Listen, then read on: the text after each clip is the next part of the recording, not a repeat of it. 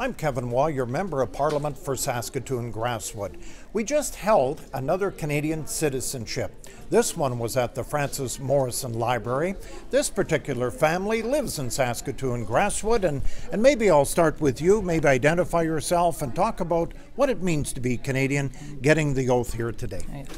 My name is Udith Hennedige.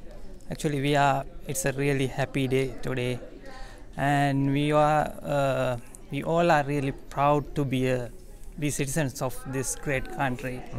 And actually we came to Canada because of our kids, because of hoping for a better future for them, and I think we made the right choice. I know you did. Yeah. That was wonderful. And thank you very much, Canada, for accepting us. Wonderful. I'm just going to go down. Do you want to identify yourself? And today you took the oath, and maybe just talk about what that meant for you.